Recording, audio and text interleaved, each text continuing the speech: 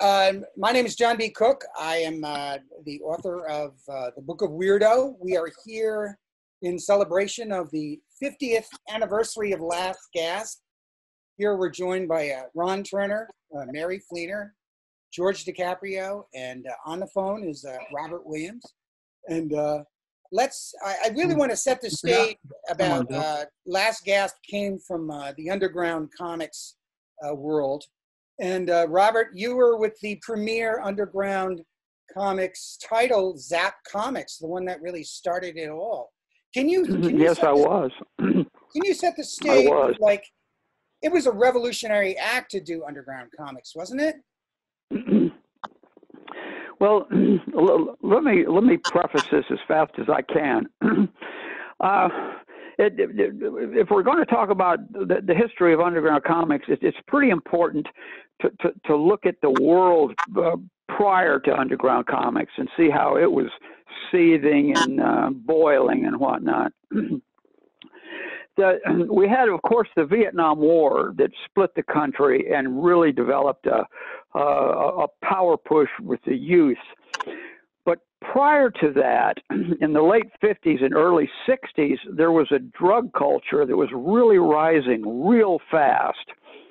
And a lot of this come out of what could crudely be referred to as the beatnik trend that was happening around the United States in the late 50s and early 60s.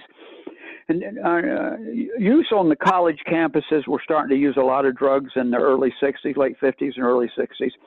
Progressive jazz had a part to do with the changing landscape, and so was the use of abstract expressionism, just open things up wide open to be as free and easy and drug-related as possible. So prior to what you'd call the hippie movement or the anti-war movement, there was a very active drug underground. And if there had not been a Vietnam War, that drug underground would have risen anyway. And that underground was so extensive that it actually had its own form of Esperanto called carny talk, which come out of the carnivals and midways of the United States. And it was kind of a drug culture language it was starting to develop. And I was with the carnival for a while when I was young, and I picked up a little bit of carny talk. But the thing was, in the late 50s and early 60s, when you bought a lid of marijuana, where you got that marijuana was from the guy, or either the guy that he got it from was the guy that just robbed the liquor store 3 nights ago. So you had to deal with a criminal element. So there was a heavy criminal element in the early drug culture. And the anti-war peace movement kind of tamed that down and made it legitimate and made it love and a lot of social concerns and whatnot. But what it did was it opened up a crack in the dike for a schizophrenia that's been brewing for a long time. And you could see that schizophrenia even as back far as Mad Comics, not Mad Magazine, but Mad Comics. Another point that should be brought out was about 1967 was the first time in the history of mankind that there was more young people than old people on the planet. So all of a sudden there was a switch to youth marketing. So the young people had a lot of power, and their directions weren't clear.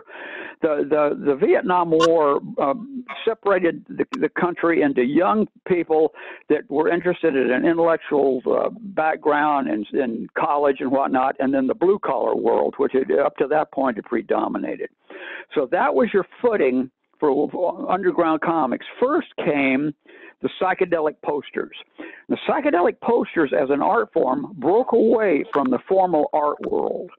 In other words, the formal art world in the 50s and 60s was dominated by abstract expressionism. In other words, no craftsmanship or drawing. The psychedelic posters that come out in 66, 67 went back to this kind of a Dadaist form of layout and draftsmanship and attention to detail and a whole new form of lettering, so which is completely separate from the art world. So it was very subservient and sensitive to the drug culture, very, very much part of the drug culture.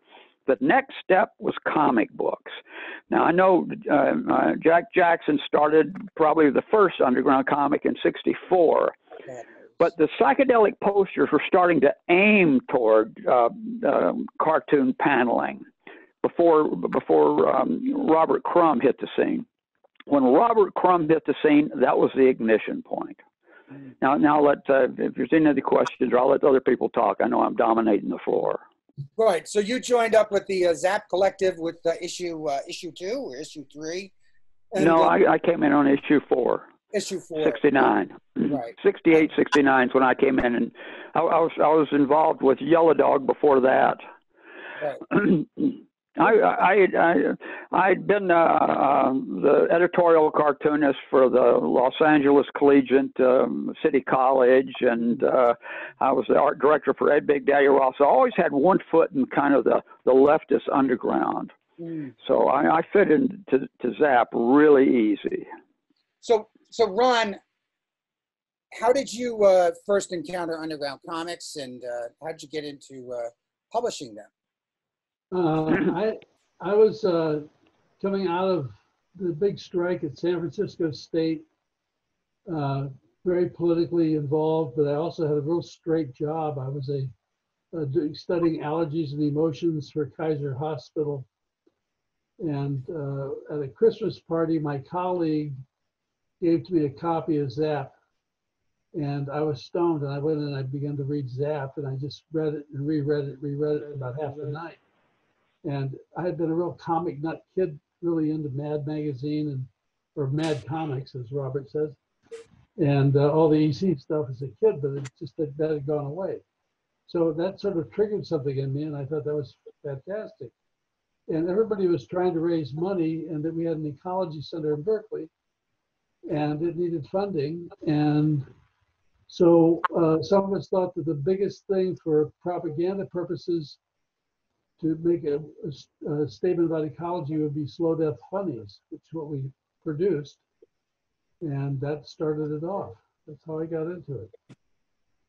And you very soon became a distributor as well.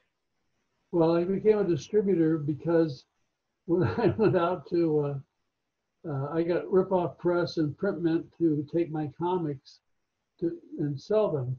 And when I came to finally get paid by them months later, they said, "We don't have any money. Will you take comic books?" So I had to take comic books back. It took me longer to sell, but then I had at least something I could enter. The best sellers were Zap from Print Mint and Freak Brothers from Ripoff Press. So I'd be able to walk into a store with the biggest, hottest things there and peddle my stuff behind it. So that Slow Death Funnies started off as it was an advocacy comic. Yeah, it was a benefit book for the Berkeley Ecology Center. Right, right. George, when did you? This is George DiCaprio. You were an editor for Underground Comics. How did you first encounter Last Gasp and Ron Turner, and how did you start editing Underground? Well, I'll have to pull a Robert Williams on you and back the story up just a little bit. And it begins, I'm happy Robert mentioned Mad Magazine, because I can remember the day and where I was standing when I saw a copy of Mad Magazine, and it featured a parody of Moby Dick by Herman Melville.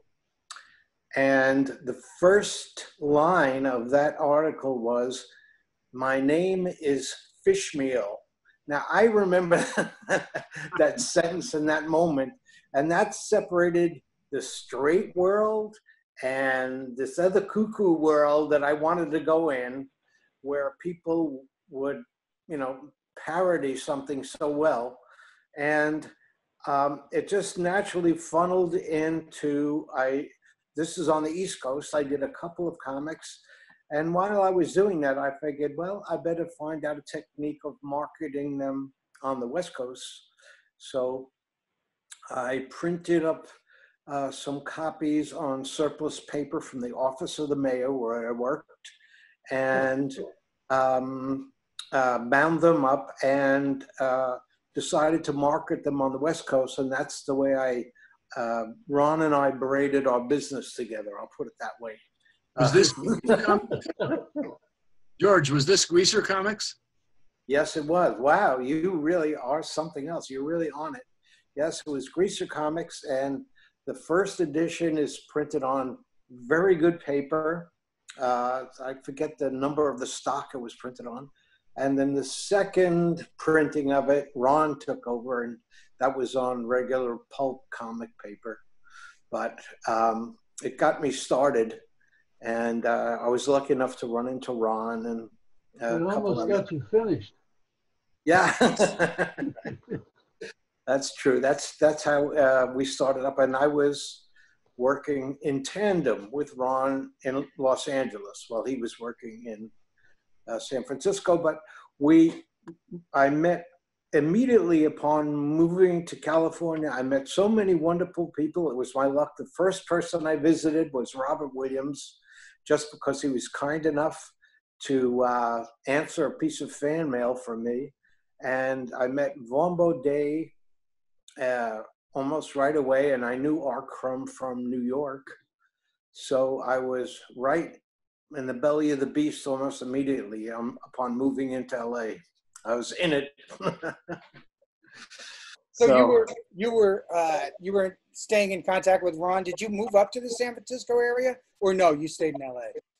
No, Ron handled that very well. I would come up and visit and swap stuff off and go to the Comic Cons, but LA was my turf. I was I was the guy who was selling a lot of things for Last Gasp in LA and doing book signings and things like that. Right. Eventually there was a company called Mighty Leonardo, as I recall. That's right. That's right. We first started off with that, and then we changed. Ron and I decided to combine forces and create a corporate entity called Yenser and Ganef. That was on our receipt pads, Yenser Ganef, which means thief and scumbag or something like that in Yiddish. That's it's on the bicentennial gross outs. I noticed that. I asked that, and Ron explained it to me. It was hilarious. Yeah. So also right down there was an image. Oh, there's bicentennial gross outs. Yeah. I always liked the back cover too. The back cover was Jim Himes had a great moments in American history where he had a couple looking at a condom that was leaking and saying, this is like, this is how we got Richard Nixon. I know. All ages. All ages. Here we go. All ages. So you can see up in the upper left-hand corner of the bicentennial gross outs is the scale that has a pound of flesh being balanced by the money. That's and on the bottom is our motto is never fall in love with your stock. Hey, Bill. Bill. And I got that from some guy we bought a suit off of. We had to go to the Magic Castle in LA to see a magic show. But you can't get in there without a suit on. So we had to go find a suit. So we found a suit for like $10, something like that. And this guy told us, he says, remember, never fall in love with your stock. We thought that was a perfect motto for bicycle. Yep. Never get high in your own supply, right? Hey, Bill, Bill Stout, how old were you when you did this cover? Oh, let's see, 1976. Well, Yeah, 20. I'm guessing 27. 27. So I was born in 49. Right. Did you want to? Was that a desire of yours to work in undergrounds? Well, I did an underground comic in 1967. I was at art school at the Chenard Art Institute, also known as Cal Arts. And there was a commotion in the school patio, and it was these two guys, General Hersheybar and General Wastmoreland. They were two street characters who dressed up in funny uniforms and Yeah, I remember them well. Waste Yeah, me Wonderland. too. They had little They jet come to planes. all and the stuff. protests in San Francisco, yeah. So they were asking around if they wanted someone to draw a comic book for them. And I was already known as the one guy at school who liked comics. And so they pointed them my way. And so we did a deal where we divided everything by thirds. I got a third, they got and each of those two guys got a third. It was a comic, I drew it in one weekend. It was called Those Lovable Peace Nuts. And it starred them. And then they used to run the individual panels on a weekly basis in the LA Free Press. And I didn't make any money on it because they found out when it was time to pay me that actually they said, well, hippies don't have any money, so we just give the comics away for free. So I got a third of nothing. my first valuable business lesson. Wow. So then it was actually Jim Evans, an artist who I had met through a rock festival, who showed me my first underground comics. And when I read the Joe Blow story by Robert Crumb, I was just blown away. At that moment, it was a revelation. It was an epiphany. I thought, oh my God, you can do anything with comics now. It just opened the doors to everything. It was just phenomenal. Hit me like a ton of bricks. So I started working on my own comic, and I finished it, came up to San Francisco to try to sell it, and that's when I met Ron. So this was your own comic? No, my own comic, it never got published. It was called Juicy Comics. But as a result of meeting Ron, I did a couple covers for Slow Death. I think that was my first sort of official underground comics work. Right. So I remember in San Diego, Bill, I think we spent a night at one of your girlfriend's places, sleeping on the floor. That sounds highly possible. It was probably Allison's house. It was Allison's house, yeah. Yeah. Yeah, she had a crazy dad who was a nudist. And Right. yeah. Wow. So it was not, Ron, and Robert, it was not necessarily safe to be producing underground comics, was it? Joe Blow had a real effect, right? It was. A lot of people went to jail during that period of time. The FBI one day walked into Print Mint and told Shanker, you're going to be going to jail, and he turned around to Bob Rita and said, "You own the company now," and walked out. So that's how Bob Rita got the Print Mint. Right. Yeah, there's a bunch of people went to jail. A lot of people went to jail, and I think most underground artists had to bear the responsibility that they're pretty safe sitting at their drawing board while these poor clerks at these bookstores and whatnot they're the ones that's going to get arrested. The vice squad's going to go in there and arrest this poor girl that's working the counter, a part-time job. They're going to arrest her. And this was just a sad commentary.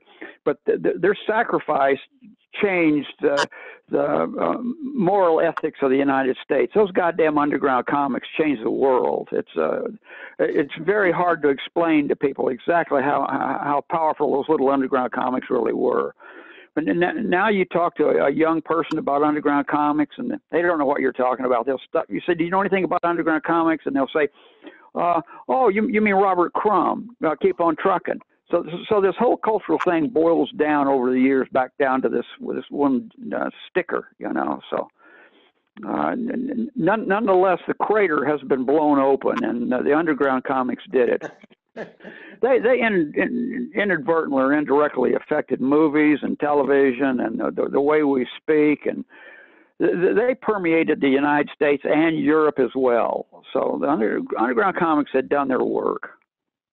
Yeah, I didn't get arrested, but my phones were tapped after Bicentennial Gross Ass came out. Really? Did you ever do Freedom of Information to find out Oh, no. find out if the FBI was on? I was curious. Yeah.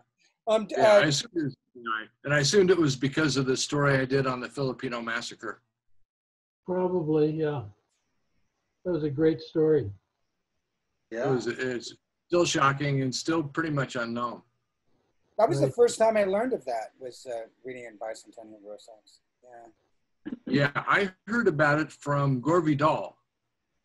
He used to write an annual State of the Union essay for Esquire magazine, and he mentioned it in one of those, and I had never heard of it. And I was like, what the hell is he talking about? And then I mentioned it, I was in a band, and I mentioned it to my lead guitarist, and he said, oh, you should talk to my landlord. His dad was there, and he took photos. Ooh. I went, oh my God. So I pretended to be a UCLA student doing a term paper on the Philippines. And I called this guy up and he invited me over and he showed me all the photographs that were taken by his father and all the orders. Everything was saved because his father was worried about a Nuremberg on the Philippines, which never happened. But he kept all that documentation to show that he was ordered to do all that stuff. Wow. Wow. And so, during that time, during the early to mid 70s, Ron, the Supreme Court came down with the decision about community standards for pornography, and the head shops were the war on drugs was taking place. What was happening to underground comics at the time? It devastated them. It meant they could only distribute it to the West Coast and New York. Well, I remember we had started getting into some heavier stuff like, and the whole distribution, the direct market started happening. So comic book stores started appearing all over the place. And there really was then a need for distribution. And I mean, eventually there were like over 30 distributors of underground comics around the country. But there were big chunks where we couldn't get into, like the Bible Belt, the lower East Coast, the Southeast, the whole Bible Belt you couldn't get into. And I remember, and Steve Jeffy's time of distribution was strong in that area, and he was pretty religious, I was told. And I remember one Sunday morning standing at the old San Diego Comic Convention Center with him and showing him panel by panel Cherry comics, and him going through there. We went panel by panel through it. And when we got done, he said, "What's the matter with this?" I said, "Nothing. Will you order some?" "Sure." And so we kind of broke through, but that didn't help certain stores from being attacked by people who really wanted to put this stuff down and blame us for everything. My favorite story was about Justin Green's Binky Brown in Boston. A Boston retailer gets busted, and they usually, when they go and they get busted, they go for the clerk because the clerk's going to, plead guilty no matter what to get out of it. And so they went in. This kid had said that his mom found this Binky Brown in the kid's, room. And said, "Where'd you get this piece of filth?" And, "I got it at the comic store." So the guy opens the door of the comic store, and in walks a policeman. It sounds like a bar joke. In walk a policeman, a mom, a priest, and a kid. And, what happened was that the guy took great record keeping to heart, and he had everything he ever sold was written down, and his inventory was all where nobody could really handle it. And he finally got down there and he says, "Well, it says here, Binky Brown." He says, "No, I didn't sell it to this kid."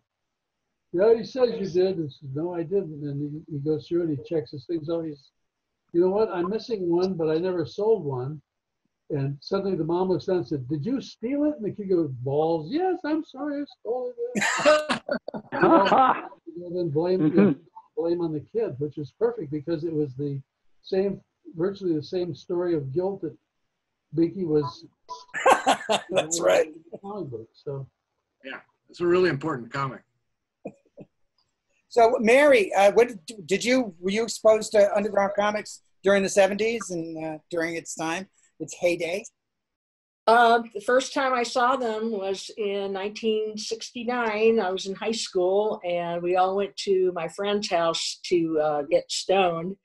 And he had a pile of these underground comics that he had gotten from the name of the store. I forget what it was. It was in Hermosa. I think it was called the General Store, and it was a head shop. And we started reading them, and we never got around smoking the pot because we were like tripping on these comics. And all we could say was, you were looking at the jam pages of Robert Crumb saying, "This guy's nuts." And then we'd look at S. Clay Wilson, "This guy's crazy. We love it." So from at that moment, I knew what I wanted to do with my life. But I ended up at Cal State Long Beach, printmaking major. As Robert says, abstract expressionism was the thing. And comics were seen as a joke. My teacher would get on my case about looking at Zap. He goes, "Oh, it's one of those X-rated comics." And I go, "Well, look at all the naked women in your office. What are you talking about? You know, beaver shots and everything, and you're worried about a comic book." But they were really treated with a lot of disdain, and I never grew up reading comic books, just Mad Magazine. So that was the cosmic wheel turned that day. I'm telling you. So you got involved in mini comics, which is a do-it-yourself a comics thing that really is not really recognized enough, I think. But that was, the child of the spirit of the underground. Do you think that was a part of the chemistry that was taking place? Well, yeah, of course, because not only could you draw what you wanted, but you could print it the way you wanted it, and you could sell it through the mail and not have to deal with the distributors or retailers were not even interested in mini comics because they couldn't display them. Because most of the time they're about 4 by 5 inches, and digest size is 5 by 8 inches. But anyway, in 1984, a friend of mine said, "You got to check out this article in the LA Weekly that Matt Groening wrote about the new undergrounds that are coming in the mini comics." And so I sent away for that issue, and that's what kind of got the ball rolling.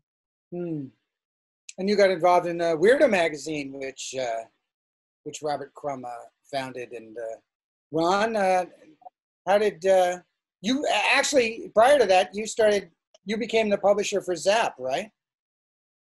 Yeah, late 70s, Robert had been complaining to me that he wasn't getting paid for his royalties on time or whatever. So, and at that point, I was buying about half the print runs from Printment anyway for distribution. So he said he gave me the publishing rights to do 0 and 1, which he was, the only cartoonist in. So he could do that. And then a few years later, the guys had the same problem. By that time, I was like purchasing half of the print runs of the things directly, and the money would go either to the printer or to the artist. And you'd have to ask Robert exactly, but I think that they were having problems getting paid also for whatever reason. And eventually they came over to me and we signed a contract, and I began publishing Zap line, which I did for quite a few decades. So,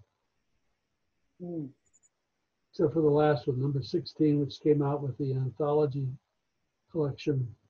Right. George, during when the downturn of underground comics, how did that affect you? Did you have to find other work? I mean, did you make a living from the underground comics?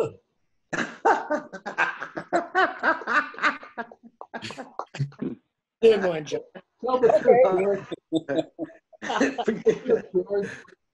I can't think of a worse way to try to make money. I just can't think of a worse way. It's abysmal. The best thing I was trying to do was laying aside a collection of what I thought were the best undergrounds so that my son would have some college money. This is all true. This is my retirement plan. And I still failed miserably, except I did save a few things, but it turned out to be original art was the thing to put aside. But naturally, being having such foresight in financial matters, I bungled it so badly. He had to go to work and become a movie star. Hey, Colin, that's what happened. Put up the calendar. So George is your son, right? Yeah. That's my boy. He used to come with me to, he would come with me in the van and visit all the comic book stores, and he'd read comic books in the back. And, he recently did a podcast with someone, and they asked him, do you know anything about S. Clay Wilson? And, he expounded all about S. Clay Wilson. It's just pretty amazing. I had to find I finally found a quote that Leo mentioned, Weirdo Comics in USA Today. And I was able to use it in the Book of Weirdo. And actually, wow. Colin, why don't you share that little story of how you and your friend Leo DiCaprio got it? Oh yeah, so we were friends because our families were friends, and so we would get together on the holidays and things. Either we'd go down to LA or they'd come up to San Francisco, and so one year there was a jam page for Weirdo that was at our house, and it had been mostly finished. There were a few blank spots, whatever. And Leonardo and I was maybe about 10, 8, something like that. And he's a couple, 3 years older than me. 3 years older than me. And so we were like, I don't remember if we were invited to do it or we just lobbied for it, but we wanted to put our mark on that page. So we both came in there and did our little doodles. And I did this little scheming dog turd. And Leonardo drew this strange little creature, a little kind of a sea creature, alien thing. And and they're both there in the corner of this masterpiece jam page is our little and you join the history of Weirdo. Yeah. Robert Williams, how was it working with Last Gasp? Was it a good move? You obviously had art books. Well, Last Gasp turned out to be the best. Ron ended up catching on distributing almost all interesting underground publications, and he turned out to be the backbone of this whole thing. So everything eventually fell into Ron's hands, and Ron had a certain amount of integrity, and you could kind of base on him. You realize if you're going to go to prison for this, Ron might back you. Ron was a strong personality in this thing. So I can't say enough good about Ron Turner because he kept this whole thing afloat. He would handle people's comics that I don't even know why he would even touch some of these pathetic comic books, but he would help everybody, and he had an intellectual understanding and an interest in the culture itself. He wasn't just well, here's the trend, I'm going to jump on it. So I don't want to slobber on about Ron anymore. But one thing I would like to point out was while we were doing these underground comics, we didn't know who we were doing them for. That they would go out there and they'd go out to college bookstores and the head shops and one thing or another. So we all kind of had this idea in our head that we're doing these for really intellectual, drug-taking college students and the forefront of what's coming up tomorrow and whatnot. So we figured we were doing little passages in these comics that real intelligent people would understand. And then come the comic book conventions, and we were confronted with who we were actually doing these goddamn comics for. And it was like these solitary shut-ins were so frightening and helpless. It was like the most disillusioning thing in the world when we realized who our goddamn audience was. So but fortunately, there was an intellectual, an intelligentsia out there that did get these comics, but the rank and file was really scary. Okay, I'm passing. You know, you have to say, you have to give kudos to Last Gasp, Ron Turner and Last Gasp. I mean, there was women's comics. It Ain't Me, Babe was the first all-woman underground comic. Correct. Just remarkable. Mary, you were a part of women's comics, right? Not until issue 10 that Joyce Farmer edited, and I think I'd written a letter to Last Gasp like 3 years before, like, what is this women's? How do you get into it? And there was a lull in the publication, I understand, and it used to be you had to live in San Francisco to be an editor, and then Ron asked Joyce to go through the correspondence and do another issue, and that's how she got hold of me.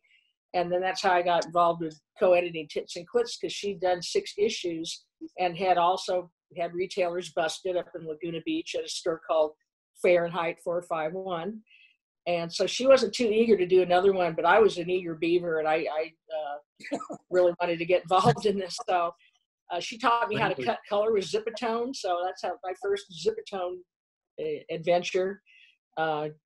That's a hard thing to do. I'm glad they don't do it anymore. So anyway.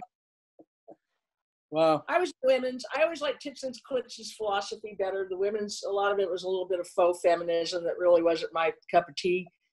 And I like Joyce's angle on female content of comics, which is sex is fun, but we have to deal with the unintended consequences as gals. So I could relate to that one. Mary, how did you first encounter Weirdo magazine? From that article in the LA Weekly that Matt Groening wrote. There was a listing for Weirdo, Raw, a gang magazine called Angel Baby, and Dennis Warden's book called Slur at the time. He was before he did Sick Boy. So I wrote everybody, and Robert sent me a copy of the issue 10. I think Peter just became the editor. It was the crazy kind of robot ladies on the cover that are dancing around. Yeah, 10. And so I got that in a letter from him, and that was really an exciting day for me. Of course, I ran up the street and I was telling everybody, "Look, Weirdo, Robert Crumb," and they're going, "Who's that?" And I'm going, "Uh-oh." That time I met Weirdo, and then I met Ron in 1986 when I went to the Comic-Con for the first time. Right. And that's where we all met. That's where I met Peter Bagg and his wife Joanne and George and everybody. It was great. You know, a very important cartoonist who was introduced from Weirdo was Dory Sita. Ron, Oh, yeah. she worked for you first, right? Oh yeah, she was our great bookkeeper. She gabbed so much and smoked so much that we couldn't have her working during the daytime. So she became our night bookkeeper. She kept down there with her dog, and that way she could just kind of like pop open a window next to the desk, and we shared a desk because we were there at different times all the time. I could only see her like for a few seconds every day. And I was in there, and I remember having leave her a note one time saying, "Dory, the mice are getting really bad in this thing. We got to start setting some traps." And finally I figured out that she'd been feeding the mice while she was working on the books at night. So they were getting so tame that we come out in the daytime, look for some crumbs. Dory. Yeah, and then was Robert Crumb was bringing in Weirdo or bringing in some book, and he saw some of her drawings. And Colin, we have to go back to some of the old ledgers because she used to draw a big picture on one of the old ledgers. You know, Good thing we didn't throw any of that out. Yeah, and no, you can't throw those out. You got to keep all that stuff. And so Unfortunately, she died young. Saw her stuff, and he asked her to be in Weirdo. She didn't have any stories; they were just sort of single pictures, and that they came in the first Weirdos. So, and then from that time on, then she went full blast and began writing some of the great personal true stories. You guys have got to get Dory Stories back into print if you can, if the rights can be worked out. You know, 40 minutes is just, 45 minutes is just not enough. I mean, enough time to talk about 50 years of Last Gasp. But the very first comic book that Ron, you published was Slow Death Funnies. And we actually are doing a 50th anniversary comic book. Bill, do you want to talk about this? Sure. Yeah, I was asked to do the cover, and then I decided I would also do a story as well. Relates to my passion for preserving Antarctica. And so back in the saddle again. Love Undergrounds. Never lost my love of that medium. I still try to do comics whenever I can, even though it doesn't pay anything. I might point out something on the cover of Bill's cover here. We never had the same logo twice, I think, for Last Gasp. Right. And we used to have whoever was in the cover, drawing, their skull would appear as Last Gasp's skull. So in this case, Bill has put up a dead animal skull on the cover of it. And here he's put his own skull as the guy who was the keeper of the lives of the harp seal pups. Yeah. On the 50th anniversary. Colin, is it pretty much time? It's pretty much time. I thought that we could end on this image here. And I just want to thank everybody for joining. But this is, we did the 70s and we got part of the 80s. We're supposed to get up to the 90s, but it's just not enough time. But this was in 93 when Last Gasp moved around the corner. We moved to Florida Street. And so this is just a nice image from Justin Green that I wanted to share. A great Justin. The interesting thing is that this was like where the original press was, the printed Zap #1. This is Charles Plymell had a studio space in this building that we also were in later. So George, it was great to meet you. Thank you very much for joining us. Mary, great to see you again. I love you. Bill, thank you so much. And, hey, Robert, it's great to talk to you again. I hope to see you in person sometime soon. Sure. The honor's mine. Thank you. Happy 50 years there, old Ronzo. Baba Ron. So much. Take a bow. It's been a great ride. Thanks, Colin. Thanks to everybody who. Thanks, John. Thanks, everyone. Thanks, John.